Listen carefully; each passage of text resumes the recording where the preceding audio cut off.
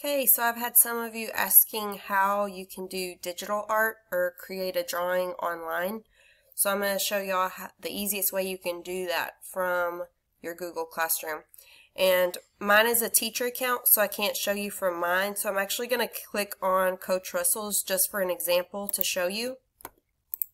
So you would go to your classwork, you would find your lesson, and click View Assignment. And then if this was your artwork to add, you would add it here. And I know y'all have seen this drop down menu and it looks confusing. So instead of uploading a photo, which you would do here if you had a photo on your computer, you go down to drawings and you click on that. It's going to create a blank document for you to create a drawing on.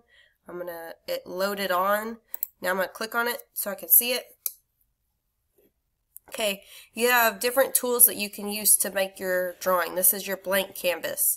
So you have a text box if you want to type something. Oops. You have shapes if you want to create something. You've got all kinds of shapes here. You've got smiley faces, hearts, different things, arrows, bubbles, and that's more math symbols. But let's just do a heart. And to be able to change that heart, you can change it here. If I want to make it purple inside, I can change how big. This is going to change how big the line is around it. You can change the color of that line. Oh, that's for my text. Sorry, wrong one. You can change the color of the border. So I'm going to do blue, red. And you can come in here and these are the lines. It's got different types of lines.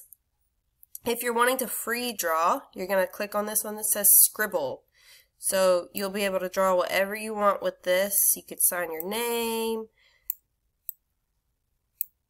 You can write your initials. You can do any type of drawing with this. The only thing is it's a little bit trickier. Especially on a computer because you're having to use a mouse unless you just so happen to have like a tablet pen or something that you can use. And then it's actually going to automatically save it for you. So if y'all saw just now, it just said it saved it to the drive. So all I have to do now is close it and it's going to be there. So if I'll check on it again, it's going to look the same because it automatically saved it for me up there in the corner. So I can close it and then I would push turn in. So that's it. So if you want to do a digital drawing instead of drawing on paper, or you happen to not have very much paper at home, then that's another option for you. You could also add a photo to that too. So you could even make like a collage of different things you've drawn or different photos to add to your artwork.